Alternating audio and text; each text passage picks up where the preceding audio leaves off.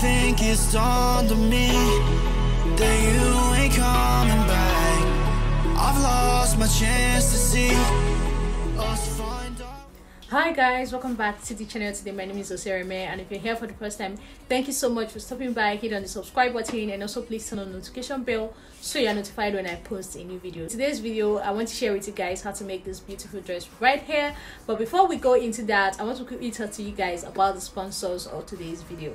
This video is proudly sponsored by Handyseams. This is a website that is made to help you manage your tailoring business effectively from the palm of your hands. It enables you to have better staff access and communication to make workflow easier. It helps you with measurement informations and also enables you to upload styles, images, and others with details such as the client's name, pricing, and many more. To register on this website, go to handyseams.com, or you can check out my description box. The link is there as well. The registration process is very straightforward. So once you're done with the registration, you have access to all the tools you need to effectively organize your fashion business. So go ahead and register with the link in my description box. You're going to thank me later because this website is just the best for tailors.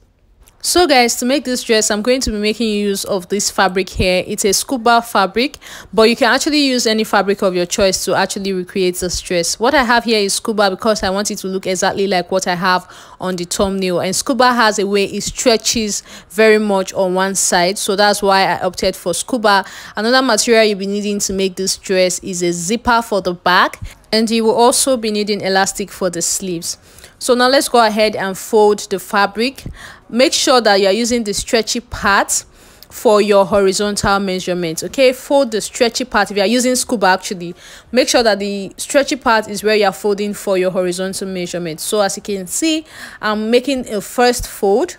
So go ahead and fold your fabric into two ones like this, and then fold it again to actually make it into 4 places.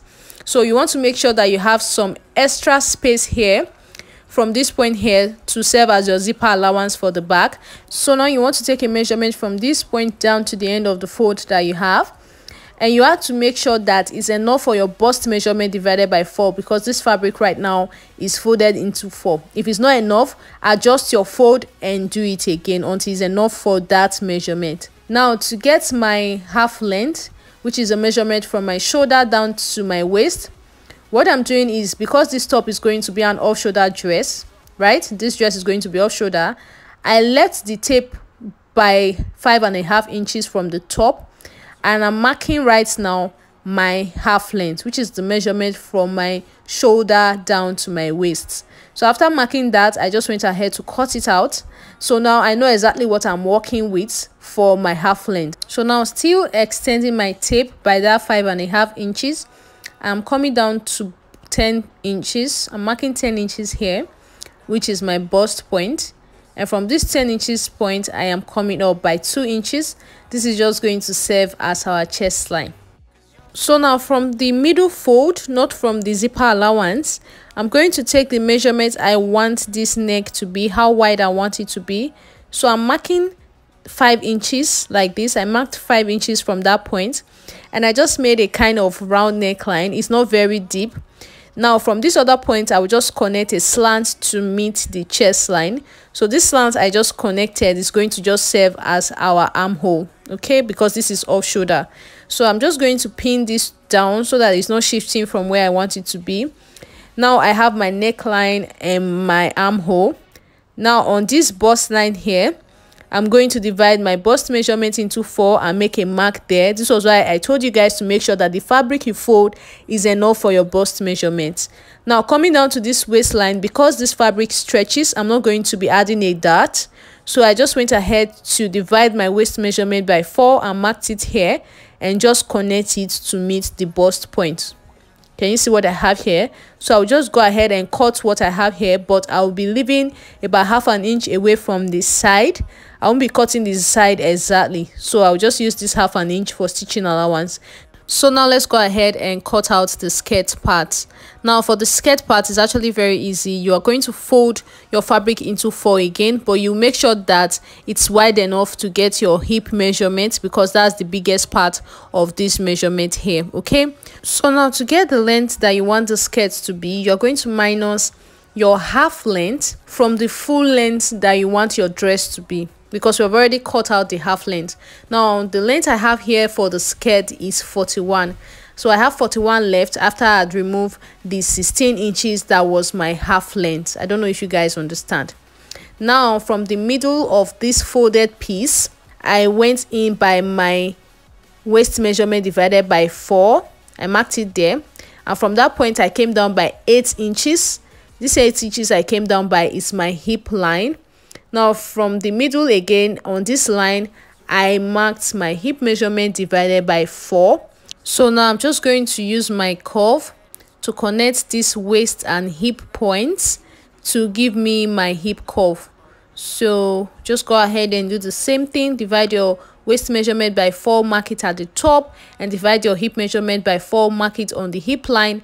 And from this hip line here, I'm just going to go down straight with a straight line because it's a very long skirt.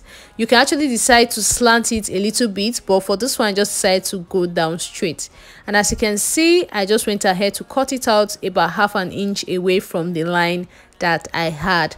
So now you can see the top part and then the skirt part together. Okay, so these are the pieces we are going to be using to make this dress.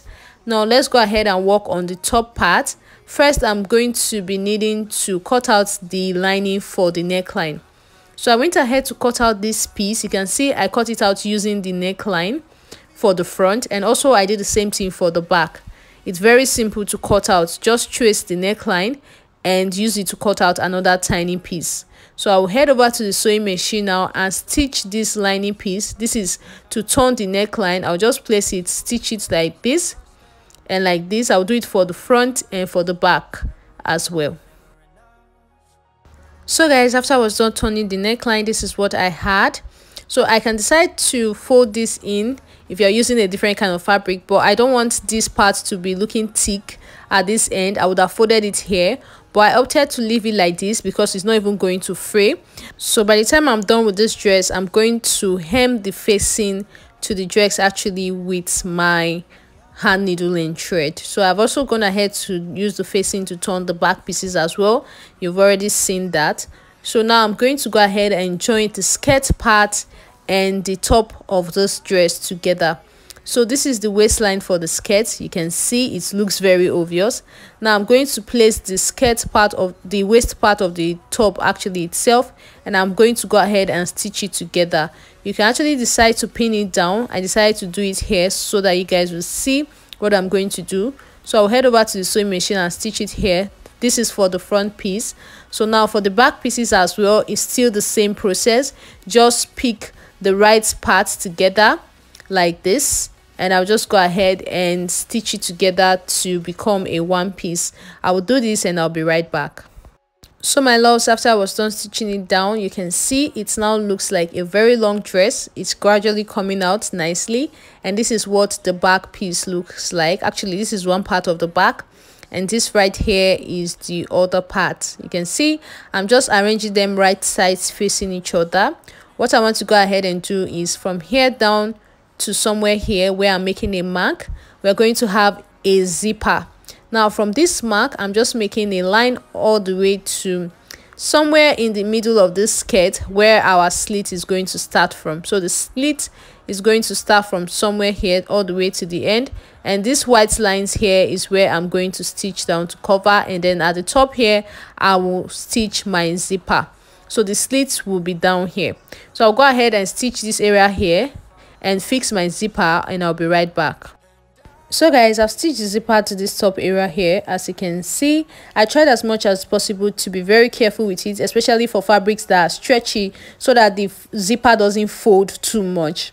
So like I said I was going to do, I stitched it down to an extent and then left some space for my slit at the back. So you can see that one part of the slit is actually staying very nicely here.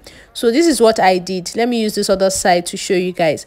So you're going to cut some part of your hemming gum and you're going to place it inside the fold for your slit at the back like this. Go ahead and iron it out and it's going to actually end up looking like this other side. Okay, so now this is all for all of this part. Let's go ahead and work on the sleeves. So now for the sleeve, this is something I do a lot on the channel. So I've already gone ahead to cut out this piece.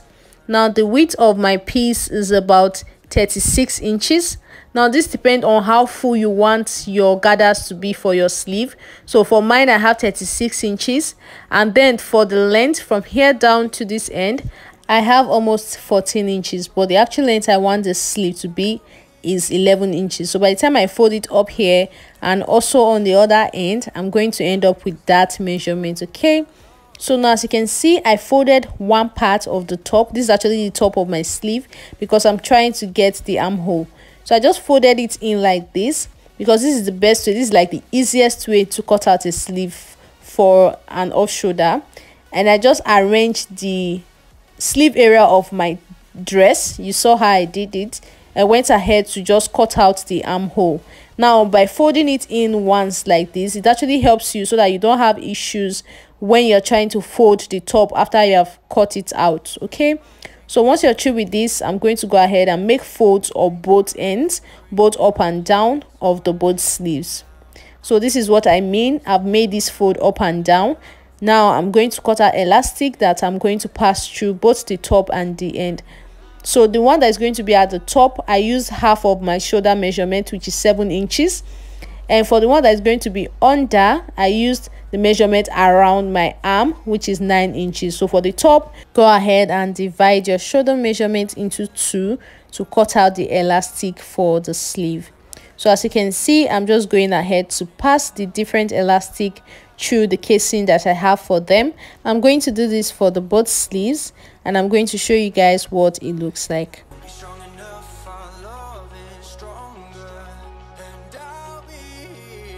So guys, this is what it looked like after I was done passing the elastic through the casing. So I'm going to head over to the sewing machine and just secure all these elastic ends so that it doesn't pull through. And then once I'm through with that, I'm going to stitch each sleeve to the dress. Okay, so I will go ahead and do it for the both parts, that's the left and right. I will just place it and stitch it like this and do the same thing for the other side. So after I was done stitching the sleeves to both front and back pieces, this is what it looks like. You can see how nicely it's coming out. So now I'm going to arrange the sides together because we're going to head over and stitch down half of the side. So I'm just aligning the both pieces together like this. I'll be using 1 inch to stitch this down, despite the fact that I gave it half an inch stitching allowance because this fabric is very stretchy, so you can actually afford to do that. So I'll stitch it down and stop my stitch right here. For now, I'll be stopping right here. And I'll do the same thing for the other side using 1 inch stitching allowance. So guys, this is what it looked like after I was done stitching it halfway with that 1 inch stitching allowance. I did finish it up because of the ruffles that we are going to have from this part to the end. So when we open it up, we'll be able to stitch our ruffle pieces. So let's go ahead and cut them out. So guys, this is the piece I'm going to be using for my ruffle. I've already gone ahead to cut it out and I'm just going to be explaining to you what the length looks like. So for this width here, I have about 6 inches on this side, and you can see I've already folded the ends round. And for the longer part, I have 2 yards and about 11 inches. Now whenever you want to make ruffles, you must make sure that the ruffle piece you are going to be using is like twice the measurement of where you are going to be placing it in. So the part we are going to be placing our ruffle here is on this skirt part. So what I have here is like twice the measurement I have there, so that you have enough for your ruffle. So as you can see, I've stitched down one side of the ruffle at the ends like this. You can see the part I stitched down, so only one side is left unstitched. So you can see how I'm placing my ruffle piece on the waistline like this. Go ahead and place yours like this on the waistline, and from that point start pinning it down. So I'm just going to continue to pin these ruffles, like I'll make a little pleat and I'll pin it down, and I'm going to continue with that process until I get to the end of this skirt part. Now this is not very easy. It's actually quite time consuming, and when you're doing this, another thing is that you can actually do this while sewing on the sewing machine. You can decide not to pin this down first, but I'm pinning this down for the purpose of this tutorial. So if you're a total beginner, go ahead and pin it down first so that you'll be able to actually handle the whole process. So I'm just going to continue with this until it gets to the end. So guys, once you have done it to the end like this, you can decide to first of all make a stitch on top of it before covering it up with the other piece, or you can leave it like this and remove the pins as you sew. So now we're going to cover this up with the back. I hope you guys understand what's going on here, and I'm going to make a top stitch, but be mindful of the pins. I'm going to remove the pins as I sew.